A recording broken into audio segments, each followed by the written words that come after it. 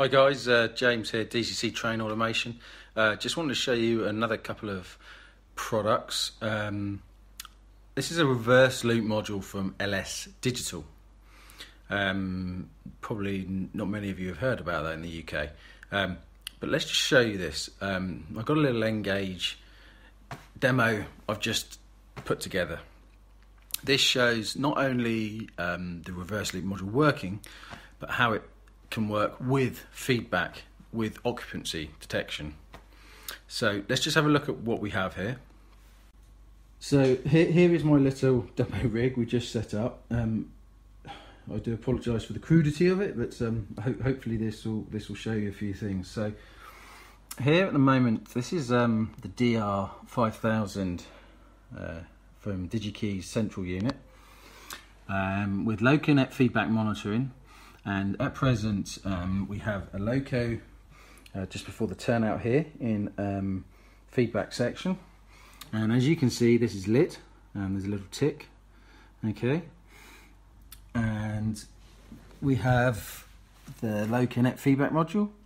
We then have the LS Digital 5410 reverse loop module for these different gauges here. They do a bigger one for O gauge and G gauge. These are on our website. So what have we done? Okay, in the output, this feeds our reverse loop. Okay, I've then got full isolation at the point. The way we have fed it is like this. The positive in goes back to the feedback output of the DR4088LN, and then the green wire, the common return, goes back to the common side of the track power. Then we follow this wire, and this is just the green wire is the common return and the yellow is the feedback, and again the yellow goes into another output of our feedback module. So here we have the little thing set up. This loco is just sat here in this feedback area. So if we drive this loco the other way might help. So the loco is now moving. When it crosses the turnout at this point, it's an old turnout, so apparently, you hear a click. So now the reverse loop has done its business, it's changed the polarity, and also you'll see there is now a tick in the feedback loop. So this is now detecting the loco in this section, and even though it's still got a reverse loop, we're still detecting the loco there. He's driving, as you can see. I can speed him up a bit.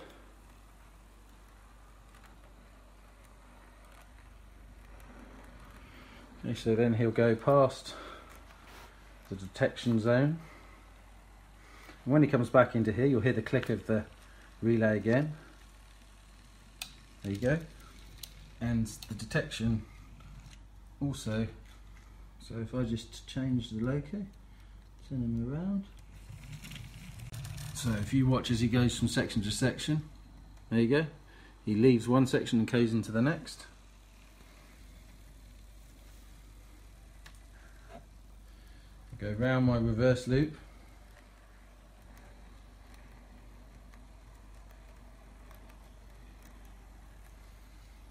And as he goes past the point, you might see it on the screen change. There we go, and the detection changed. So this works really well. So now we can monitor the reverse loop section. So within iTrain or train controller, you can have reverse loops, and you can also have occupancy detection. Hope this is useful to you. It works. I've just set it up. We have no problems at all. So this is with the LS Digital 5410.